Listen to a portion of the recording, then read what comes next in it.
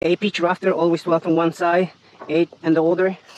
I have a 2x4 wall. I'm going to put 3.5. This is going to be my seat cut. I have a 1 foot tail, so I'm going to put 10.5 minus 1.5 inches of my fascia. I'm going to make a small line. I'm going to put 10.5. This is my plumb cut, so this is my fascia. It's going to be 2x6. I'm going to put it right on the line. My pencil is my plywood. Plywood is going to be even in the back of the fascia. Make a small mark at the bottom. My square on the main line, straight line, and that's it. And now I just have to cut it.